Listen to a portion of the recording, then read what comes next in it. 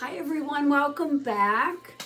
We are still in our Wisdom is Supreme series, and today we're going to be focusing on Proverbs 16 still, and with verses 17 to 33.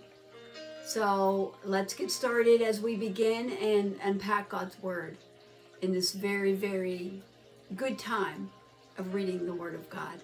Father, I thank you for those who are watching, and I ask you to bless them. I ask you to bless them and open up their hearts and eyes and ears of understanding, God, so that we may know you better and that we may be a wise people who will walk in your ways. And I pray that all glory and honor will go to you, Jesus. It's in your name I pray. Amen. Proverbs 16 verses 17 to 33. For those that don't know me, my name's Mary Beth Pecora, and my blog is mybelovedsvoice.com. So as I began focusing on this, the final chapter and bringing it to a close of Proverbs 16, I kept hearing this phrase, and that phrase was, it's time to turn the bend. And if you go on the blog, you'll be able to see a picture that I chose of a bend on a roadway, and it's making a turn, but there's little arrows pointing in the right direction. So as we proceed, the very first verse that opens up in Proverbs 16:17 is this. It says, "The highway of the upright avoids evil, and he who guards his way guards his life." So we are told that whoever gives heed to instruction prospers, and blessed is he who trusts in the Lord. That's in verse 20 of Proverbs 16. So what does the word heed mean? I looked it up, and it means this: to pay attention and to take notice of. So if we pay attention, the scripture's saying that we will, if we pay attention to instruction, that we will prosper. It doesn't get any better than that. God just doesn't give us his word for us to just read. What it does is, as we read it and we ask Holy Spirit to open up our eyes and to deposit what he wants to deposit, it literally changes our life, because it is alive and active. And it will never return. God's word will never return void. It will not return empty. So I'm getting off track. Let's reel it back in. The last couple of times that we talked about being wise in heart and to be discerning. So how can we do that? Here's what it says in verse 21. It says, "The wise in heart are called discerning, and pleasant words will promote instruction." So what are pleasant words?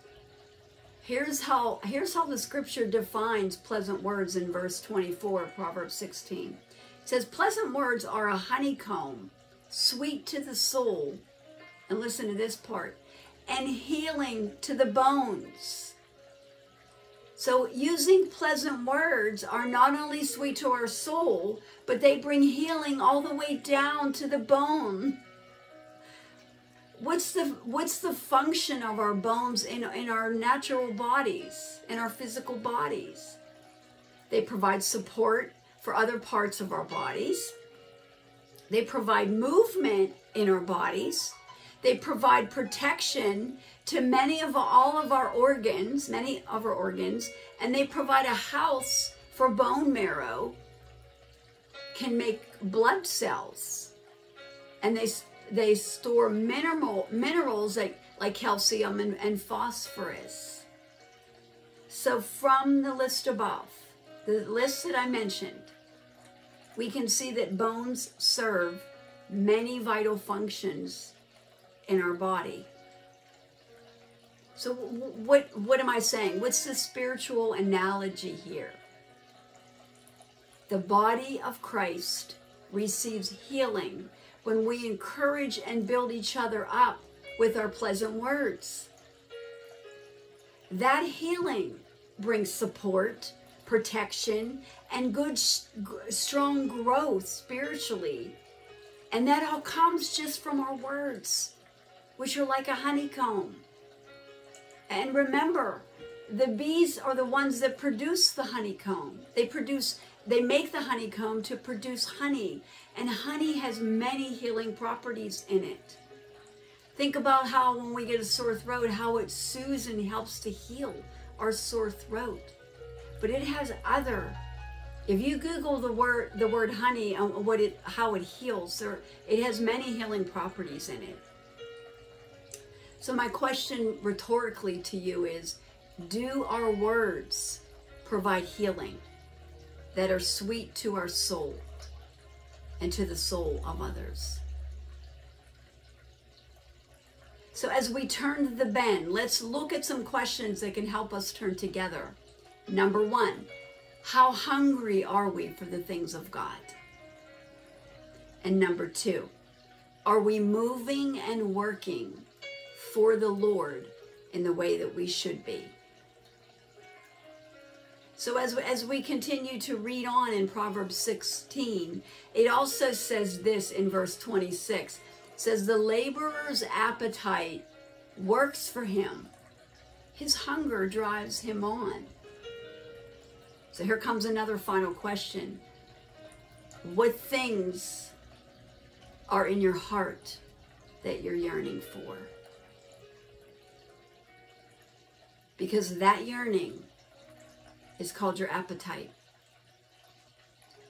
And a very wise woman of God said this about feeding our soul.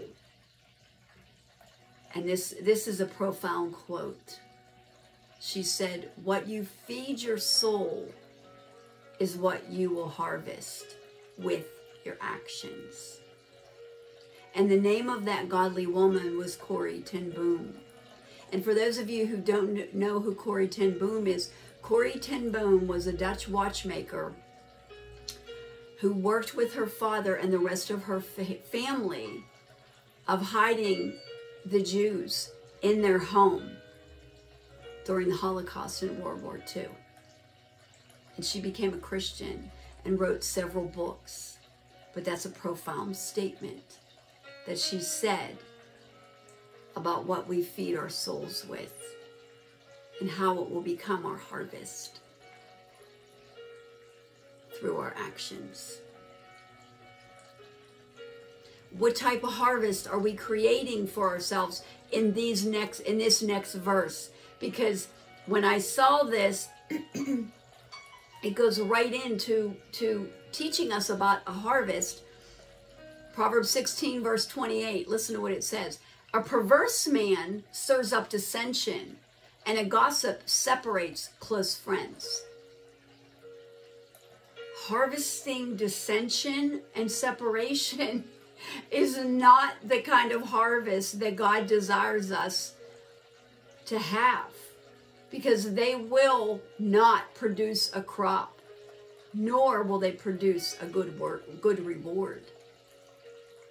Yes, folks, as we grow in the things of the Lord, and turning the bend will become very evident to us at some point in our lives. A bend in the road is not the end of the road unless you fail to make the turn. Make the correct turn and turn away from those things that you need to turn away from, but stay on the highway of God. Because here's what it says in Proverbs 15 verse 19, the second half of that verse, I'm going to call it 19b. It says that the path of the upright is an open highway.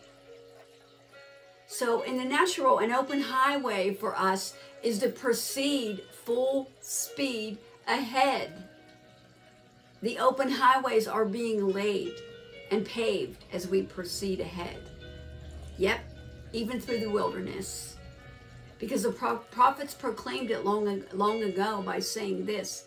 Isaiah 40 verse 3 says, the voice of one crying in the wilderness, prepare the way of the Lord, make straight in the desert a highway for our God.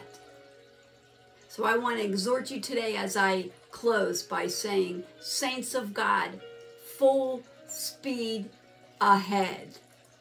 In Jesus' name I pray. Have a good night. Have a good day. Remember to check out the blog, mybelovedsvoice.com. Until we chat again. Bye-bye.